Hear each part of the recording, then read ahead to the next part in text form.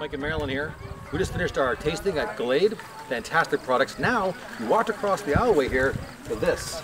This is run by Pete. Pete is a cooper. This is the cooperage. They make barrels here. One of the 2 or 3 places in all of Canada where they actually still make barrels. Almost everything else is made by machine. Pete makes them by hand from scratch. Taken him 25 years to learn this craft. This is a remarkable bit of technology. Whenever you come here, it's worth coming here to see a handmade product made by a professional.